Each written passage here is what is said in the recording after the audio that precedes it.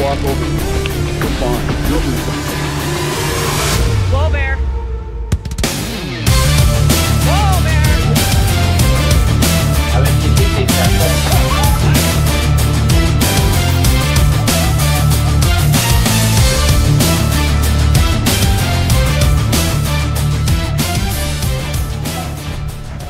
The shocking final moments of Hunter Mark Upton. Are you now prepared to learn the truth about what actually transpired to Mark Upton on that crucial hunting trip? Hold on to your seats, accept yourself, and embark on a wilderness trek where the difference between life and death can be razor thin. You will gain a newfound respect for nature's strength and a reminder to always be ready after watching this video. For Cora Chauvin, September 13th, 2018 was a day of adventure and excitement. As a Florida resident, he had always dreamed of hunting elk, and finally the opportunity had arisen. Teaming up with his seasoned guide Mark Upton, Cora Chauvin set his sights on Bridger Teton National Forest in Wyoming as the perfect destination for his bow hunting journey. Though Florida boasts a diverse array of wildlife, wild, free-ranging elk can only be found in remote, rugged terrains like Bridger Teton. However, little did Cora Chauvin know that his elk hunting trip would prove to be a test of survival in the unpredictable wilderness. Embark on an adventure into the heart of nature with Bridger Teton National Forest. Located in western Wyoming, spanning over 3.4 million acres, this magnificent forest is one of the largest in the United States, stretching from Yellowstone National Park to near the Idaho border. Surrounded by towering pine trees, aspen firs, and lush willows and grasses, the landscape is a haven for a diverse array of wildlife. From majestic elk and moose to cunning coyotes, cougars, bison, wolves, and even grizzly bears, the wilderness of Bridger Teton is a true showcase of nature's power. While these animals can be intimidating to some, they are a thrilling experience for those seeking a genuine wilderness encounter. Bridger Teton National Forest is a true outdoor lover's paradise, attracting tourists and locals alike with its breathtaking beauty and abundant wildlife. The National Forest Home website boasts the forest's reputation for its 4 W's wildlife: winter opportunities, wilderness and wild, and scenic rivers. These unique qualities caught the eye of Florida resident Cora Chauvin, who in September of the same year set out on a bow hunting expedition for elk. Understanding the challenges of navigating the wilderness, Cora sought the expertise of Mark Upton, a 37-year-old experienced guide who lived in Jackson, Wyoming. On September the 13th, 2018, Cora and Mark set off on their adventure into the heart of Bridger Teton National Forest. Cora, Chauvin, and Upton were riding horses scouring the area for elk. After a successful hunt, they finally came upon a bull elk, and it was Chauvin's turn to take the shot. However, his aim was off and only managed to wound the animal, causing it to flee in pain and fear. Despite the setback, the two men continued their search, but as night fell, they were forced to retreat and regroup the following day. On September 14th, 2018, they set out again and were aided by a large blood trail leading them to the elk. At around 1 p.m., they found the bull elk dead with no signs of predation. They got off their horses and started field dressing the elk so they could ride it back to their mounts. The minutes passed fast, and Mark Upton decided to take off his shirt and chest holsters due to the warm temperature, which would have serious repercussions. His 10mm Glock, which he had given up as a precaution, was stored in the holster. However, this turned out to be a mistake, as he soon found himself in need of all the safety measures he could get.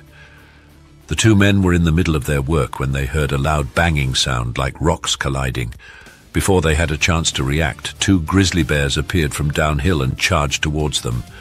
Before we move on to the unexpected attack, I would appreciate it if you would give this video a like and subscribe to our channel. Let's move on to the unexpected attack. The grizzly bears were massive, with one of them being an adult female and the other 3 yearling offspring. Cora Chauvin and his guide, Mark Upton, screamed in terror as the larger of the 2 grizzlies, the adult female, pounced on Upton. Chauvin fought against his fear and realized he had to act quickly to save Upton from being mauled. He remembered that Upton had discarded his Glock and quickly retrieved the semi-automatic handgun, which was located about 5 to 10 yards away. However, despite his efforts, Chauvin found himself unable to fire a shot at the raging bear. Several factors prevented Chauvin from shooting the grizzly bear. Firstly, the bear was attacking Upton in a chaotic manner. making it difficult for Chauvin to get a clear shot. Secondly, when he finally had the opportunity to shoot, Chauvin discovered that he was unable to operate the Glock as it was not functioning when he tried to manipulate the slide. In that moment, he noticed that the yearling was staying back and appeared disinterested in attacking. Chauvin desperately tried to make the gun function, but it was to no avail. Furthermore, he was not familiar with the workings of the Glock, adding to his frustration. Suddenly, the attacking bear turned its attention to Chauvin and charged towards him. In a split second, the bear grabbed Chauvin's right boot in its jaws. The bear only partially succeeded in knocking Chauvin off his feet. In an attempt to escape, Chauvin threw the handgun towards Upton, who was shouting at the bear, but the gun fell short of reaching him. The confused and possibly further agitated bear then turned its attention back to Upton. Seeing this as his only chance, Chauvin fled in an attempt to seek help. The last image he had of Upton was the man standing facing the bear, which would be the last time anyone saw Upton alive. Chauvin ran for his life, struggling on the rough terrain beneath him, finally stopping about 400 yards away when he reached the horses. In order to make his horse leave with him, Chauvin had to untie both animals. The minutes ticked by as Corey Chauvin frantically rode his horse towards the top of the ridge, hoping to get a signal for his 911 call.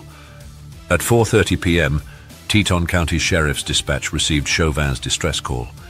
Rescuers quickly mobilized and took 2 hours by helicopter to reach Chauvin. With every passing moment, the likelihood of Mark Upton's survival grew slimmer. Despite their best effort, the search for Upton was called off as darkness set in, and the rescuers left the area, planning to resume their search the next day.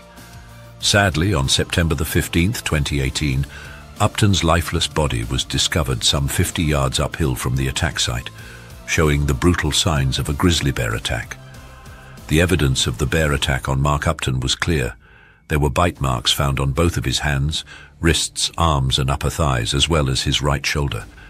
A can of bear spray was also discovered, empty, and with its safety mechanism removed, located 5 yards away from Upton's body. The bite marks showed that both the adult female and its cubs had attacked the victim. Additionally, the empty bear spray can indicate that Upton had tried to use the spray during the attack. The evidence left behind showed that Mark Upton was able to use his bear spray during the attack, which likely caused the bears to momentarily release their hold on him. However, Upton's injuries were too severe and he was unable to make it to safety. He struggled up the hill before finally giving way and dropping the bear spray canister. At the base of a tree, he passed away. Following the attack's investigation, the 2 bears implicated were chosen to be located and killed by the authorities. The decision to take action against the bears resulted from this.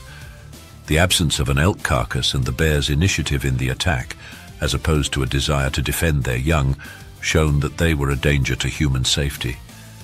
The attack seemed to have been driven by the bears' hunger and their attraction to the elk carcass, leading authorities to conclude that they needed to be hunted down. The Wyoming Game and Fish Department personnel employed non-violent trapping methods at the location of the attack, resulting in the capture of the 3-year-old bear, which was later put down humanely. The larger bear, however, was shot by law enforcement on site after aggressively charging at them. Mark Upton's passing left behind a wife and 5 children ranging from ages 10 to 17. The tragic tale of Mark Upton, who was killed by ferocious natural forces, comes to an end at this point. The happenings that day act as a reminder to respect the land's wild inhabitants and to always be prepared. We appreciate your interest in the narrative and for viewing this video. We hope it was both thought-provoking and educational.